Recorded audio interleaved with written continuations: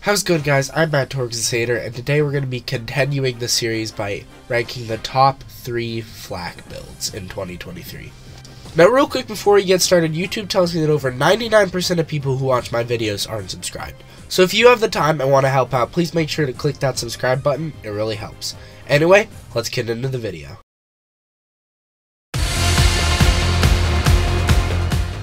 So coming in at number 3, we have Moxsy's Red Fang 5G Gamma Burst build. Now this is a very strong build that takes use of the Red Fang Gamma Burst class mod setup.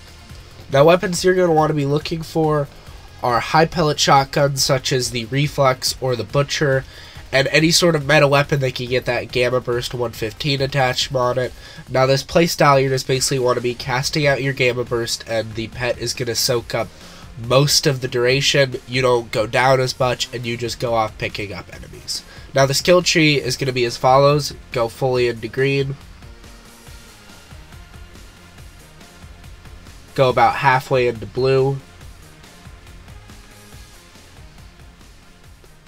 And then go fully into red.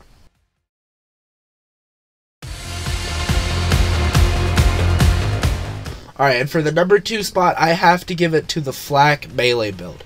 Now this is a build where you take the Pentagram class mod introduced to DLC 4 and combine it with the Fish Slap as well as the Guardian Angel to launch grenades at enemies, doing ridiculous damage up to the multi-millions to sometimes even billions. Now this is a build that can take on raid bosses and pretty much any boss in the game with ease. As long as your axe can reach it, you can get that kill.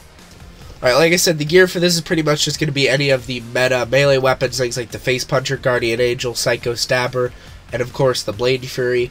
You want to be using a URAD setup as the way to more achieve your damage, and your skill tree is going to be as follows into blue, with all the way into red, and then all the way into green.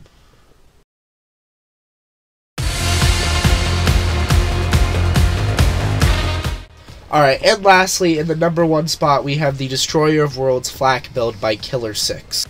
Now this build takes use of high pellet weapons with the Stack Mod class mod to achieve incredible amounts of damage. Now the weapons you're going to want to be using for this build are high pellet meta weapons like the Hellwalker, the Skull Masher, the Monarch, the Light Show, the Crit, the Chaosin, the Boom Sickle, any just high pellet fast meta weapon.